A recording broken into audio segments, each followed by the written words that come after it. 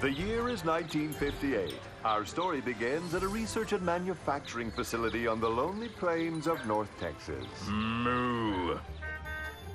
Meet our hero, a gifted engineer from Kansas, Jack Kilby. Jack was a quiet man, a man of few words. Jack had just started at Texas Instruments as the newest member of the Semiconductor Development Lab.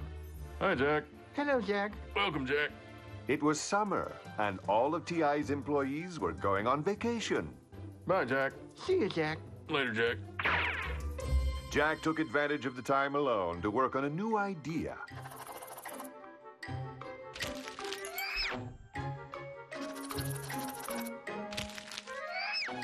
Little did anyone know that Jack was on his way to developing one of the greatest inventions of the 20th century. Vacation was soon over, and when everyone returned, Jack presented his new idea, the integrated circuit. The what? The integrated circuit. Is that the same as a chip? Yes. Is that the same as a microchip? Yes. Is that the same as a miniaturized electronic circuit consisting mainly of semiconductor devices as well as passive components that have been manufactured in the service of a thin substrate of a semiconductor material? Yes! Whatever you call it, Jack's invention led to the development of the handheld calculator, the personal computer, and the information revolution that would change the world. And now, the inventor of the integrated circuit, Jack Kilby. Thank you. Jack, you've got to say more than that. Thank you very much. All right.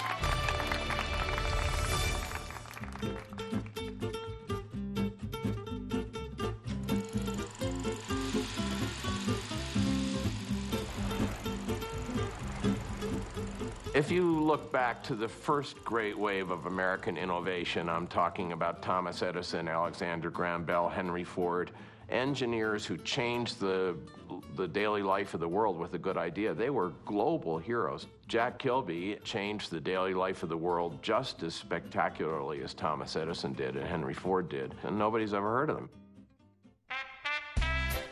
Jack was a Kansas boy. He was a real level-headed, straightforward guy. He had his feet on the ground. He knew what he was doing, and the most unassuming person, probably the most unassuming Nobel laureate in the history of physics. I never realized that other people's dads couldn't fix the TV, and I have this memory of him with his head in the back of the opened-up television and my mom running for the circuit breaker, you know, afraid he's going to electrocute himself, and he's like, you know, I'm an electrical engineer. I think I can do this one okay. Texas Instruments started out as an oil exploration company, Geophysical Service Incorporated.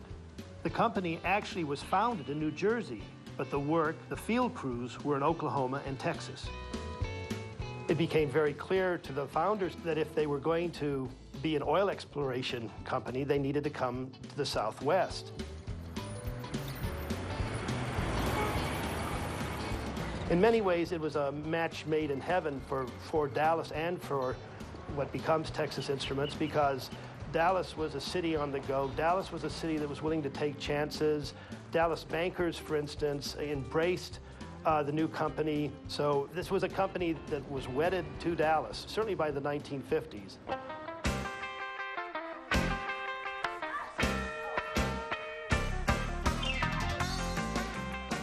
There was a tremendous optimism and confidence in the economy in the 1950s, and folks bought that second car, they bought TVs. The transistor radio, which is a Texas Instrument invention, became very popular during this time. Texas Instruments becomes much more interested in electronics. They had the silicon transistor, which was a major accomplishment. Texas Instruments in Dallas was considered an outlaw. The sort of establishment elites in New York and Philadelphia and Boston said, whoa, those Texas cowboys, how could they get this?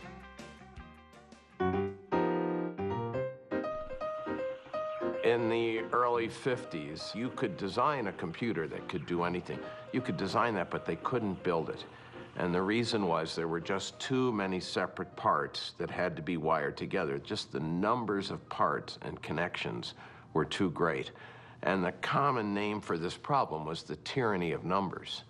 We can perceive of that device, but we can't build it because the numbers are too great.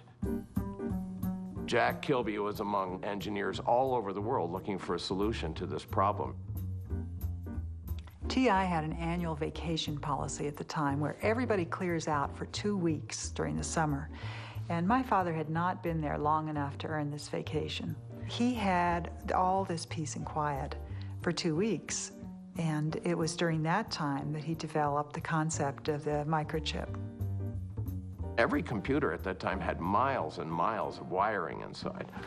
And Jack said, why do we need the wires? If I make the parts all out of the same material, I could just carve them into one block of that material and no wires.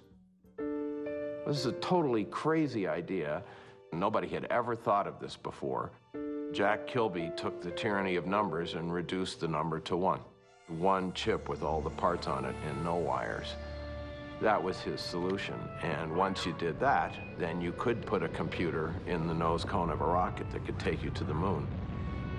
Totally independently, Bob Noyce, who was at Fairchild Electronics in California, hit on basically the same idea. Jack got it first. Bob Noyce, I think, was the first to come up with a practical way to manufacture it. Almost from the beginning, the two have been viewed as co-inventors.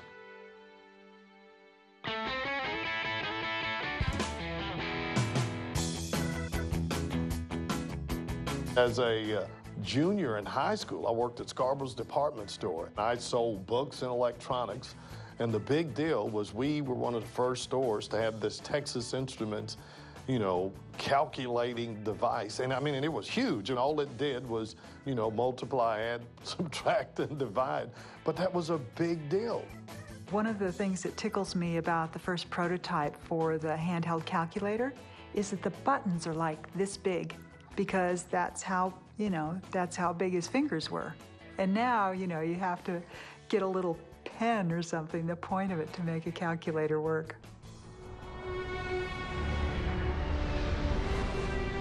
The impact on the world of Jack Kilby's idea has been spectacular. If it weren't for the integrated circuit, Jack Kennedy's promise that we'll go to the moon in a decade couldn't have happened. It's a multi-trillion-dollar industry. It employs billions and billions of people around the world. It's hard to think of any scientific or engineering breakthrough in the 20th century that had more impact on our lives than the microchip. My father had over 50 patents, but I believe his favorite invention was the chip because it was useful. He was a very practical person. He always said that everyone should make a contribution in life. And I think that that is what really powered his inventiveness. Every time Jack got a prize, he said, well, I'm not worth all the fuss. Texas Instruments made him have a press conference the day he got the Nobel Prize. And the first thing he said was, I'm sure if Bob Noyce were alive, he'd be sharing this award. He didn't get it until 42 years after the invention. And I used to say to him, why didn't you get this prize? And he said, no, Nobel Prizes, they're for scientists. They're for these guys, these deep thinkers with the big ideas. I'm just an engineer, you know, all I do is make ideas work. When he got that prize, we were standing outside. I think Jack had his white tie and tails on, and I think they made him wear a top hat to this big fancy dinner. And Jack's trying to hail a cab, you know.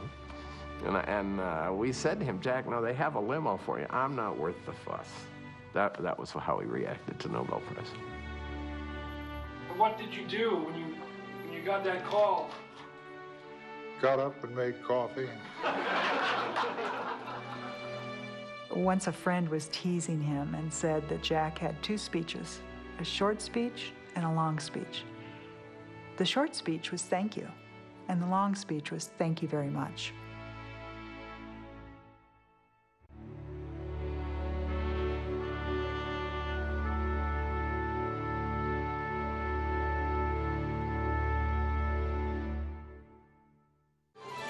To learn more about the chip that Jack built, go to KERA.org/chip.